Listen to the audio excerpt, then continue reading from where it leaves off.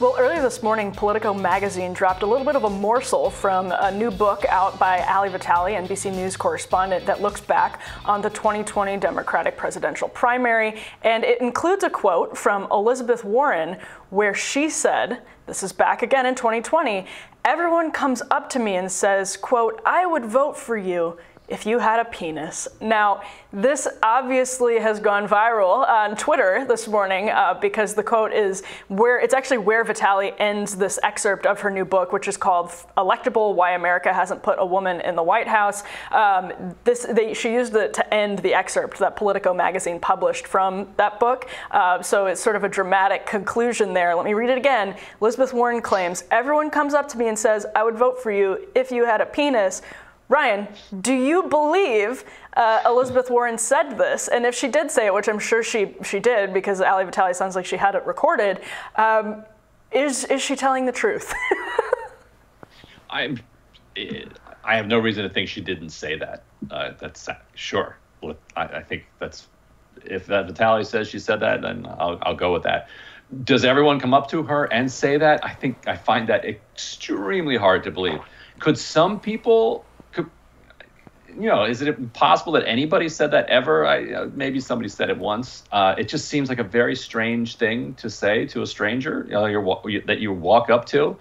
It's a little overly familiar, particularly, she was famous in the 2020 campaign for doing those selfie lines. So she did indeed have, thousands, tens of thousands of personal interactions with people. So, probably more than 100,000. I think the number's out there somewhere because the selfies are out there at rallies. At her rallies, she'd be there for hours afterwards taking these selfies. So yes, she had many, many conversations with people. Did anybody say that? Maybe. More likely, you would have some people saying to her, "I'd vote for you if you're a man." I could see that as a more likely thing that you'd say to a stranger that you're about to take a selfie with. But also, being, on the one hand, yes, being a woman, is seen by some, voters who consider themselves pundits to be a detraction. It's seen by others as a boost. In 2018, the kind of median female candidate outperformed the median male candidate in Democratic primaries by a couple of points, and so I think attitudes around that are changing a little bit. But certainly, I think those are people who watched Hillary lose in 2016, Democratic voters, and thought that she lost because she was a woman, and are kind of folding that into 2020. Well, yeah, and this is what do you think? You believe it? Well, no, because she's saying, her quote is exactly, "Everyone comes up to me and says." So obviously she's not implying that literally everybody comes up to her and says that, but she's implying that it happens on some sort of mass scale, that people are coming up to her and saying either directly, "I'd vote for you if you had a penis," or "I'd vote for you if you were a man," which on its face is just flatly absurd and honestly a smear against voters, because they elected Hillary Clinton, the Democratic nominee, in the primary just 4 years earlier. They voted for a woman. And on top of that, Hillary Clinton won the popular vote in 2016. So it's even beyond just Democratic primary voters. The country as a whole elected a woman in the popular vote. And I think there's a tendency to dismiss claims like this as just silly, the bitter sentiments of a losing candidate. And it is that. But I really take it seriously as a smear against voters, because I really her excuse, if this is her excuse, is blaming misogyny and sexism in some significant way. Of course, there's always going to be misogyny and sexism, and we continue to hopefully trend in a direction where it's a lower effect on everyday life. Of course, it's always going to exist. But if you're blaming it for losing a primary that a woman won 4 years ahead of you, that is a smear on voters, and you are using it as an excuse to salvage your credibility as a failed politician who ran for president. And another thing this article does is rehash the Bernie-Elizabeth Warren feud. It was similar to how Hillary Clinton invoked and flirted with this invocation of sexism, and outright, in some cases, I think was outright sexist against Bernie bros and men in her ability to to smear them, or her interest in smearing them as sexist, it gets into some of that as well. And it's easy to forget how big a part that was of the 2020 primary, too. It was the similar kind of battle lines from 2016. It was huge. You know, people remember it was right before the final Iowa debate. It looks like the Warren camp kind of leaked to CNN that Sanders had said that she couldn't win because she was a woman. Sanders flatly denied having said that. You know, more likely he may have said something like Trump is going to, you know, use misogyny against you or something like that, which is just, you know, common sense. Of course he's going to do that. And then it became a big issue in the debate, and you know, the Sanders campaign saw its numbers with women, you know, dip significantly in the 2 weeks then leading into the Iowa caucuses, which then you know, narrowed the race to be close enough to allow Pete Buttigieg to do that bizarre thing the night of the caucuses where he just claimed victory, even though the voting machines that were actually linked to people in his campaign had completely crashed. And so it did have a real impact on the way the race unfolded, though the massive consolidation ahead of South Carolina, you know, with you know, Obama, Clyburn, Buttigieg, Klobuchar, Beto O'Rourke, every MSNBC dumping kind of $1 billion in free media toward Biden, you know, probably is able to wipe out even a bigger win in Iowa by Bernie Sanders. But yeah, that was people forget what a big part that played in the primary.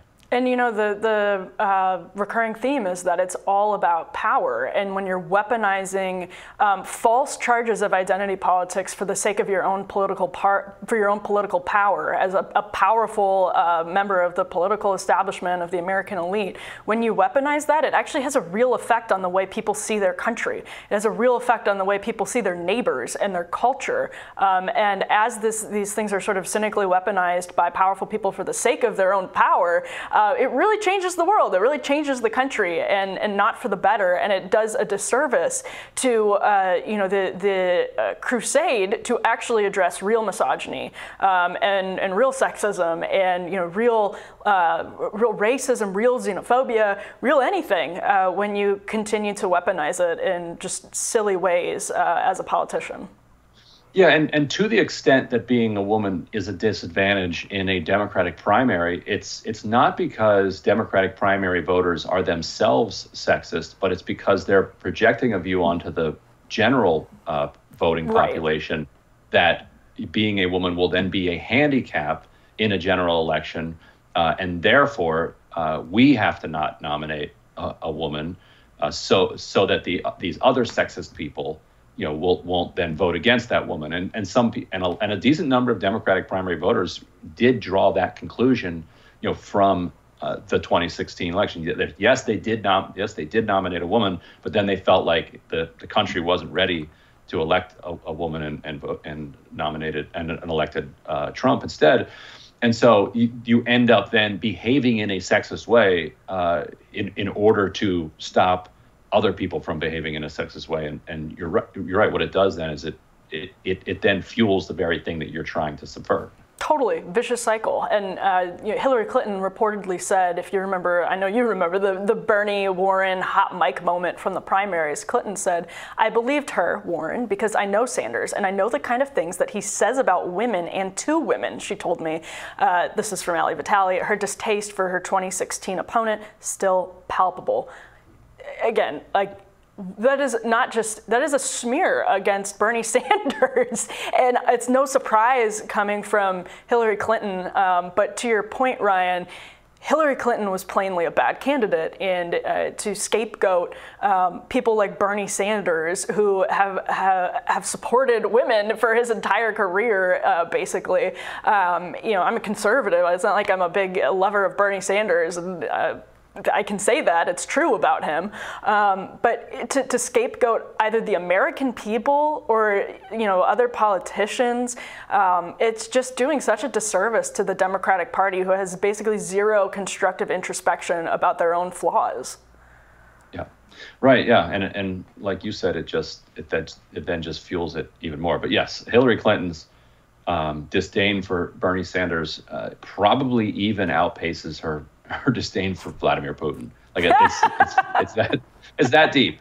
I'd be curious. If we can ever get her on the show, we could just ask her, like, who do you hate more, Bernie Sanders or Putin? And I think that there would be a pause as she pondered that question. Yeah. I don't think it'd be any easy answer.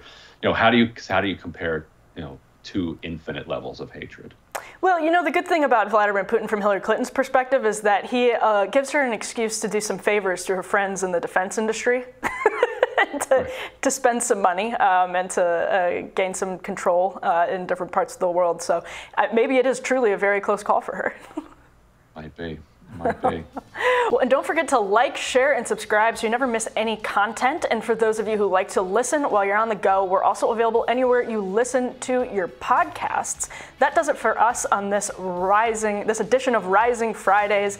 Ryan, we're excited to have you back here in DC, although I know you're probably enjoying being out of the humidity because this week was pretty rough. Yeah, I'll be back very soon. Looking forward to coming back to DC and being in the studio. But for now, I think the Marlboro Music Festival is this weekend in Vermont. So if anybody's going to that, I'm hoping to be able to check it out. I've heard it's great. But otherwise, everybody else, have a great weekend. Ryan will be at the drum circle. See you there. See you next week, everyone.